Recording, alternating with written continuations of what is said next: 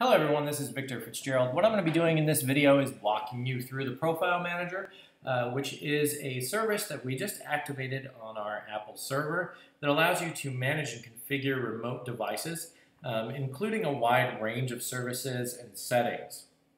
So it is a very powerful program that you're going to want to make sure that you understand so that you can control a wide range of student activities. Now that being said, in the last video I kind of showed some basic settings.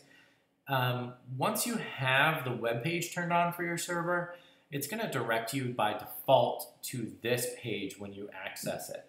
I find it a little bit easier that way to just access from this site. Now, you can turn on other features if you would like your own built-in wiki and things like that. You can add your own web page, but I basically just use this as a landing page.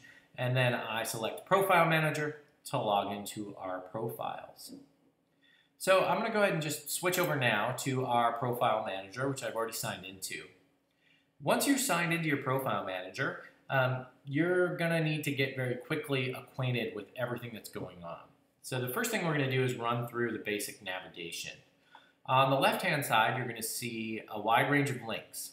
Okay, so these links cover a lot of different things. Which apps you have loaded into your system, which books you have loaded, all the devices that you currently have enrolled, what the device groups are. Device groups are great because you can change settings for a bunch of devices in one click. Then we have users and we have groups. Now the users and groups help dictate who is an admin within your MDM configuration and who is not. You can also assign specific settings to each user if you would like. I find it easier just to have one user with a pretty robust password so that we can access anything from that one account. Now the other things you're going to notice are these active tasks, which is all of the settings being pushed out to specific devices at this given time, and any completed tasks, so you can actually see everything that's been done before. Then we're going to get into things called Enrollment Profiles. And Enrollment Profiles help you to connect devices to the MDM server as you're going. And what you're going to need is you're going to need two things. One is this enrollment profile. So we have this MacBook profile here that we would download with that button. And the second thing you're going to need is a trust profile, which you can access by clicking the admin button at the top up here and clicking download trust profile. Those two profiles will save to your computer and system preferences will actually automatically boot up. If it doesn't, if you just double click on that file, System Preferences will load you into the certificate pathway, which will ask you if you are willing to connect to the server and be managed by it. You have to go through that step on every device.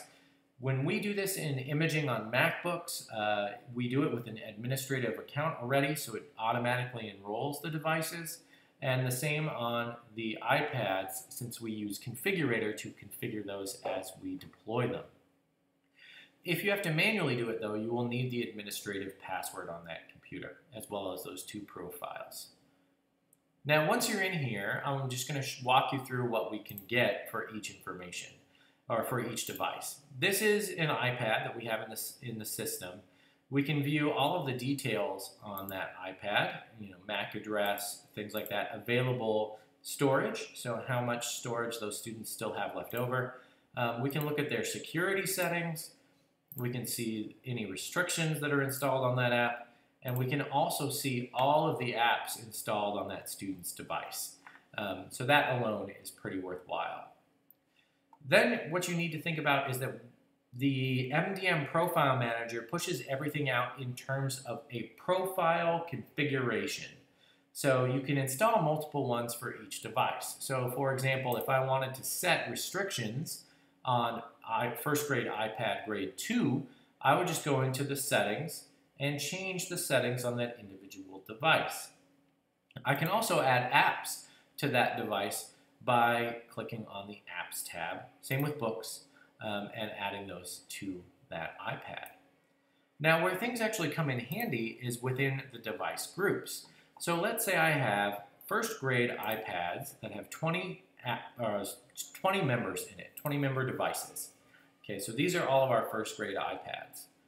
What I can do is actually assign apps to the whole group, which will push them out and let them install on every every device within that group. So we'll use that during the configurator, put them in the right groups, and push those settings out so that they download all of the apps available. Then we also configure settings. So you'll notice the settings on this one are a little bit different.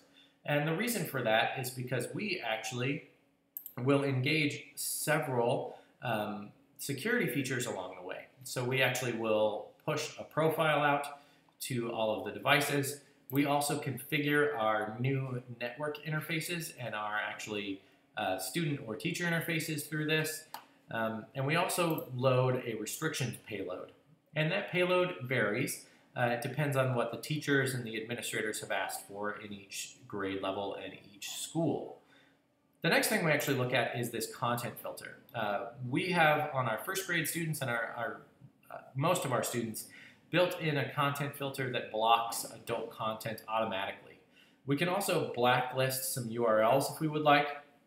So if we find that our students are spending too much time on specific websites, we can block those from within the iOS filter settings. Now, that being said, we have different settings that we can configure for a MacBook. So I'm going to just kind of walk you through that as well. So I'm going to go ahead and grab a MacBook here. Let's go with the 5th grade MacBooks, which actually don't have any settings, as you'll notice. And our 6th grade also does not. And the reason why is because we actually have larger groups that encompass multiple grade levels. So if I look at my 6th through 8th grade MacBooks, those members are the 6th grade, 7th grade, 8th grade, and actually the 5th grade MacBooks because they have the same settings. Then I can go in and restrict those settings as well. So I'm going to go ahead and edit to just kind of show you what things are. I like to configure a login window change so that we can just very quickly see that that computer is in our MDM or not. You can change a lot of other options like dock configurations. You can set parental controls if you want remotely, which is a great idea. You can also add restrictions. So this restriction set will block which apps and kind of content that the students can access. We can also, in the media, kind of force which things the students can access as well. So there's a wide range of settings that you can actually set for each student.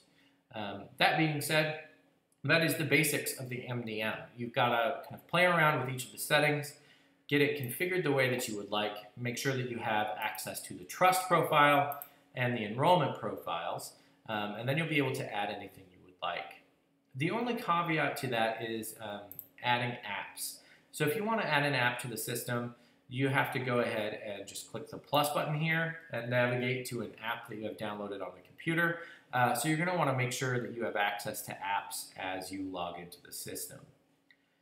If you have any questions about kind of the basic configuration of the profile manager or how you're going to manage that for services outside of the US where those volume purchasing plans and things like that don't come into effect, please feel free to reach out to me directly or leave a comment on this video. Thanks for tuning in.